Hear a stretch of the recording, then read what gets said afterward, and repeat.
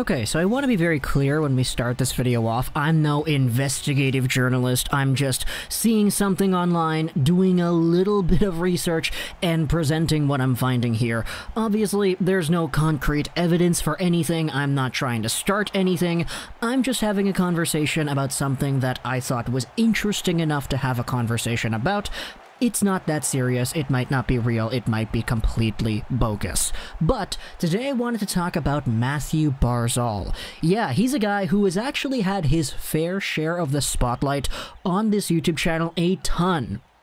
Especially in 2017-2018. And if you can kind of fill in the blanks as to why a Canucks fan would have been talking about Mathew Barzal in 2017-2018, then congrats, you know your stuff about the NHL awards. We had ourselves the entire Brock Boeser-Mathew Barzal fight for the Calder that was going on in 2017-18, and as a result we made a ton of videos talking about Barzal and Boeser and these guys, and who was better, and ultimately I said that Barzal should have won the Calder, especially after Brock Boeser's injury that year, but that indeed was the outcome that we saw.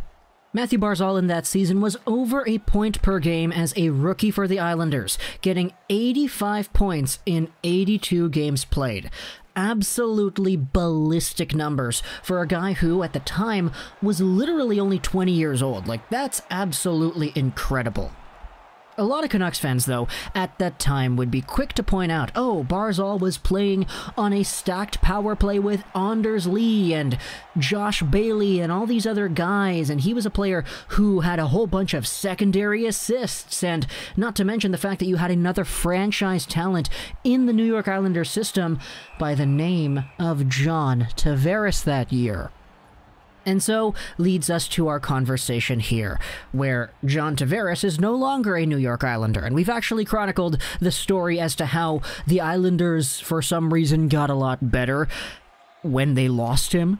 Not directly because of his loss, but because of the other stuff that went on in the Islanders system after the fact. We know that John Tavares right now is the Toronto Maple Leafs captain after pretty much debating the entire Islanders fanbase and media and community into believing that he actually had some incentive to stay on Long Island and as a result would not waive his no-trade clause, not allow the Islanders to get anything for this guy, only to walk in free agency to the team that was his childhood dream.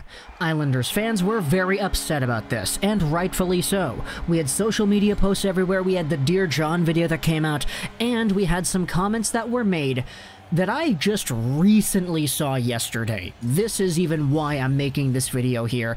This is from the New York Islanders subreddit that I saw pop up on my feed. I randomly remembered this quote from Staple. Who do we think this was? My guess is Mathew Barzal. Attached is an excerpt from an Athletic article talking about the fallout of the Islanders' John Tavares departure. This is what the quote says. In exchanging texts with a few Islanders players, the reactions ranged from surprise to disbelief when talking about Tavares leaving.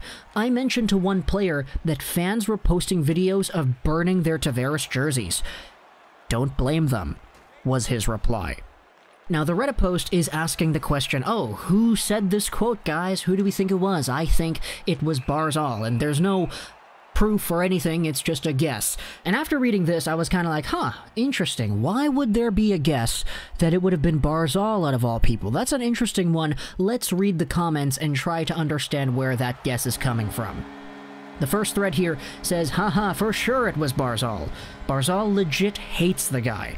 I really hope they both make Team Canada's Olympic team for that reason. Dude, if they played on the same line, maybe Barzal would be more selfish with the puck and get a shooter's mentality. Probably not, since I'm sure he would put on representing his country over his dislike of Tavares, but a man can dream. And this conversation had me thinking, why do Islanders fans believe that Barzal doesn't like Tavares? Is there an entire side of the story that I'm missing out here? Firstly, there's another thread here. What has he done before? Notably, when John Tavares returned to the island, Mathew Barzal was the only guy who didn't give stick taps during the tribute video, and I read that and I was like, huh, that's interesting. Let's go ahead and try to look for a little bit more fuel to the fire in this whole Barzal-Tavares thing. So I did a few Google searches, a few Twitter searches, and I found a few quotes from Mathew Barzal spanning the entire year after Tavares left, kind of taken a few shots here and there. Here's a light one from TSN, Frank Saravalli, talking about Barzal. What has been the one difference that you've noticed on your team from this year compared to last year? And Barzal says, no one is treated any differently. It doesn't matter who you are. Saravalli said that this kind of sounds like a shot against Tavares. Honestly, though, that's kind of weak in my opinion. That's from January 2019. The next one, though, is a little bit bigger. This is a quote from Mathew Barzal's interview on the 31 Thoughts podcast back in September of 2019. So a full year after John Tavares left the Islanders and went over to Toronto. All I want to do now, Barzal says, is play in the playoffs. Get back there, and that's where I want to be as a player. You don't want to be 9 years in, and you've only made the playoffs 2 times. Ooh, man. Ooh, man. See, this is kind of why I'm saying I'm no investigative journalist. This is not proof or anything. This is just shade. Shade right here being thrown by Barzal. I know it was a year and a half ago. Shut up, I know that. But still, this is the first time I'm seeing this. And if you take a look at John Tavares and his game log with the Islanders, yeah, he had 9 seasons in New York. He only made the playoffs 3 times, not twice, so there you go, Barzal, there's a little bit of a correction there. But it was indeed a quote said a year and a half after he left that kind of got people saying, oh boy, he's still kind of feeling it, eh? In fact, going over the entire Tavares versus Barzal angle a little bit more, around the same time as that quote with the I don't want to be in the league for 9 years and only make the playoffs twice thing, we had ourselves some other quotes from Barzal talking about contract extensions. That was a really big thing back in the day, because, I mean, back in the day, it was only like a few years ago, because the offer sheet was on the rise. We had the Sebastian Aho thing happen, and it had this entire discourse attached to it as to whether or not Barzal or any of the other guys, Rantanen or Tkachuk or any of these players could get offer sheeted. And Barzal said this about the entire process in September of 2019. The contract thing isn't even on my mind. That will happen when it happens. I'm an RFA, not a UFA, so I'm not waiting to hit July 1st to see the market. It's more just when the deal gets done and it's right for both sides. I want to be here. And you know, I kind of like how he said that. I'm not going to wait till July 1st and wait to see what's on the market. Kind of like what somebody else did in this environment a few years ago. No, I'm not going to do that. I'm just going to stay here, and I'm going to wait, and I'm going to sign a contract because I know I want to be here. Now, of course, one may not say, oh, Lego, all this evidence you've brought up doesn't prove anything. And yeah, I agree. Definitely doesn't prove anything. I'm not making this video, as I said, to be some revolutionary guy who's discovered the truth behind whatever. That's not it. This is just a conversation, and as a result, it's very lighthearted, and I don't want anybody who watches this video to think that I'm going out there preaching to the world what is super secret information. But you gotta admit, it's kind of funny, isn't it? Like, all this Barzal, Tavares stuff, a lot of the reason why Islanders fans were kind of okay with Tavares leaving in the way that he did was because they had Barzal. We had Islanders fans in November of 2019 chanting out to Toronto, "We don't need you. We don't need you. Clap, clap, clap, clap, clap." And the entire Barzal's better clap, clap, clap, clap, clap thing that they would do as well. Might I remind you, the first time Mathew Barzal played the John Tavares Toronto Maple Leafs, he scored a hat-trick, and he doesn't really score all too many goals. So, yeah, good for him.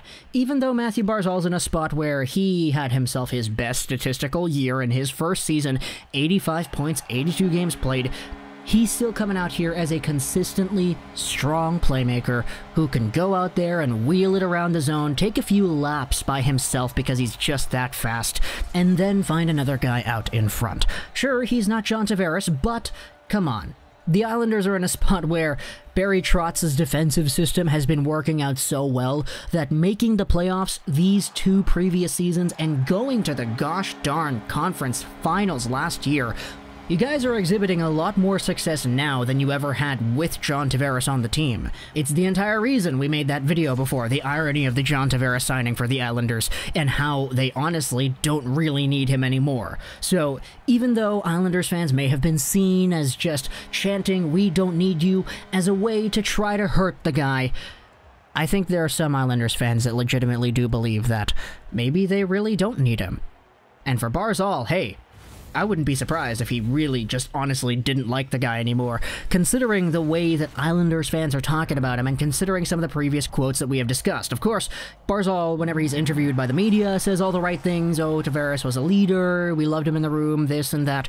We know all the basic stuff that NHL players like to do, but for Barzal, I mean, not stick-tapping when Tavares returned, having those honestly shady comments towards the guy, it's pretty funny, isn't it? So again, just a fun conversation to have here. Talk to me in the comments what you thought about this idea here. No shade, by the way, on my behalf to Barzal or Tavares. They're both great players. It's just the way this story coincides with both of them I think is really interesting. So talk to me in the comments what you think. I hope you enjoyed this video. Rolls 99. And bye.